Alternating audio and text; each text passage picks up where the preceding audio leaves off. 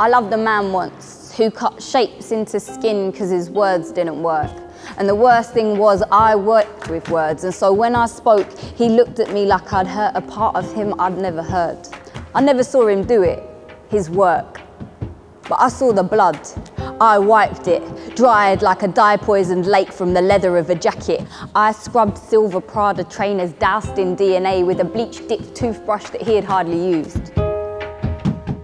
My name's Sabrina Mahfouz. I'm a poet, playwright, I perform my own work, and I'm a poet in residence for Cape Farewell, which is a climate change and arts organisation supported by the Science Museum. I'm a global shaper for the World Economic Forum, and I am currently a writer for Liberty, which is a civil rights UK charity. I grew up in South London, and my dad's Egyptian, so I lived there for a little while as well, and recently found out that my great-granddad was a poet in Cairo, so poetry ran in the family. If I'd actually seen him do it, then maybe I would have left, unable to handle the careless mess, the face like a smashed birthday cake on the pavement to be swept up with the mist and the veins of piss in the morning by a man who'd never told an English person his name, but then again, maybe I wouldn't.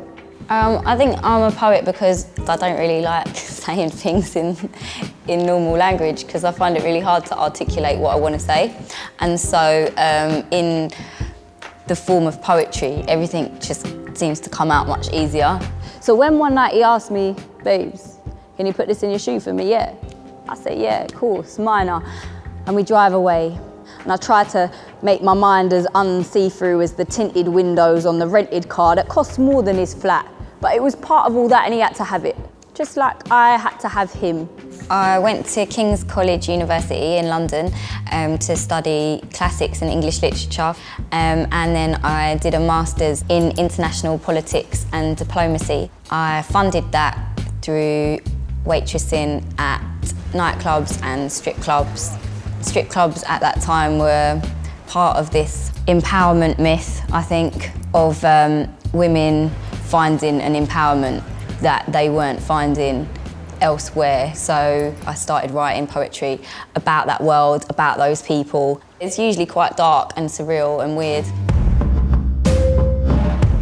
I had a dream last night, because I didn't go sleep till 6. I had 5 guys last night, innit? One of them skanked me. 3 fake 10s, same serial numbers in all of them, trampy chief. In this dream, I could look better, be better, act better, smell better, make better money, buy better things, be better at being better. But better know, it was just a dream.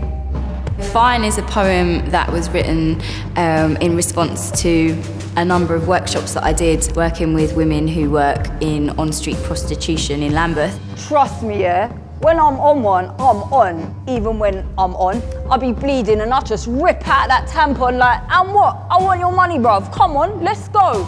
If you're operating in life as someone who is very much on the bottom of the ladder, the choices that you're making are not free. I believe that a woman working on the street would have been herself doing something else if she had been born into a system where the breath required to speak her name didn't have to be taken from a darker part of the lungs. The Sky Scholarship has allowed me to concentrate on poetry. It's very difficult to get paid enough money to live off poetry. It is possible, but it's difficult. So I usually have to concentrate on theatre work, which is great, but this has allowed me to put a little bit more focus on the poetry. Down another hole. Me belt's gone. Down another hole. So I pull it tight, it's gonna be another night of tummy tucked in, air sucked out. All these scallies talking about how they like 'em big, it's a myth put about by those who don't know now. Down another hole. I don't give a fuck if it ruins designs, do the buttons all the way to me bum. You ain't getting away with leaving me again out like that, trying to make me look fat. Do you think I look fat, you fucking twat? Do you really think I look fat? The £30,000 that I've got from Sky has allowed me over the year to set up a production company, a poetry production company called Pop, that produces poetry in all different forms and runs events and things like that. And it has also allowed me to write a one-woman poetry-based show which will go to Edinburgh Festival this year. And also I will have a collection of my plays and poetry published. No more page 3, and it makes me so happy that finally, 84 years after winning the right to vote through protest and death, yes, papers might actually start to fill pages with the sagest, almost outrageous words of powerful women, everyday women whose faces don't need to be pleasing and stomachs don't need to be thin and boobs don't need to be bared.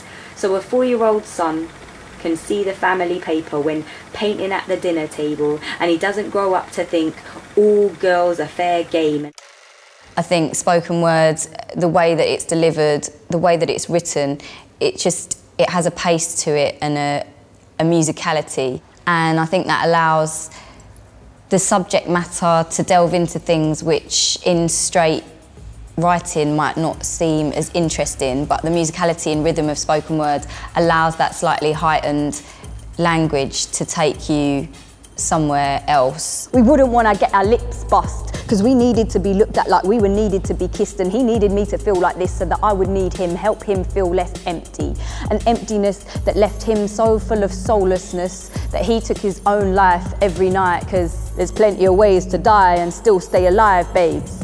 I get inspiration from conversations, to be very careful what you say around me, and just things that I read in the papers or campaigns that are going on, issues that I feel like haven't really been given as much attention as maybe they should have. On a day when you actually manage to not do emails, I could probably spend like 6-7 hours just writing.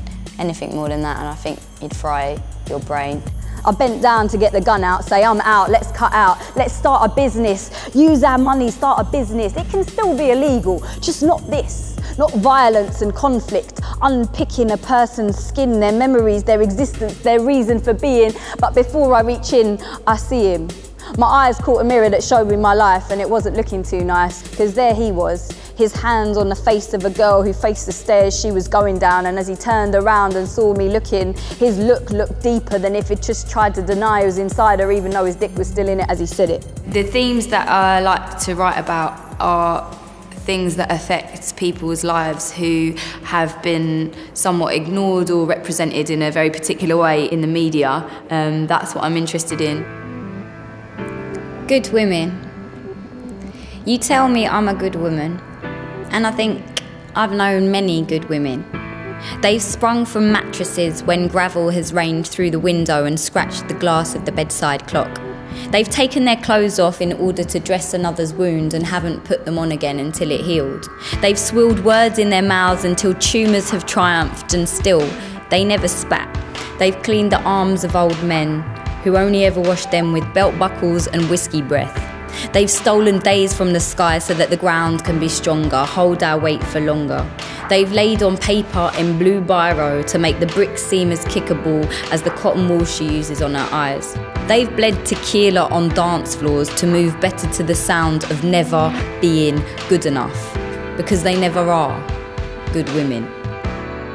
The amazing thing about performance poetry and spoken word at the moment is you can be in a tiny basement pub in East London, and then you could be at the Royal Opera House or all the festivals now as well. They tend to have a poetry programme from Glastonbury to Latitude to Festival. So there's me, standing silent by the open door, wondering profoundly if this place, this space of flushes, blusher brushes, confessions of crushes, of bitching, rip dress stitching, nylon knicker itching, of red stains, head pain, shouts of I can't fake it again, of lollipops, double drops, shouts of just make the spinning stop, of truth, uncouthly, cubically coughed, is actually the place to be. Enjoy the rest of the night, and I'll see you later. There's so many poets and spoken word artists who kind of getting millions of views on YouTube, and that's prompting music promoters to book them for things that otherwise they would have only considered for music acts, and like Places like the South Bank Centre, which is the biggest arts organisation in Europe, have got an entire department dedicated to literature and spoken word, and their spoken word programme is just constantly growing. I put the gun on the desk behind the nightclub door, where the woman on the till looked down at it soundlessly, and then back to a magazine which was screaming about racist footballers who they'd still marry anyway, because everyone says some things sometimes that they don't mean, don't they? I asked her for a pen. She handed me a black biro and smiled at that. I took it and I never handed it back. In the future, I hope to write some fiction. There's 2 novels that I really want to write, and I feel like I've spent the last 4 years writing about the last 15 years of life, so it would be quite nice to do some exciting, adventurous stuff so that I have something to write about for the next 15 years. So yeah, I think a lot of fun, really, that's what the future should hold.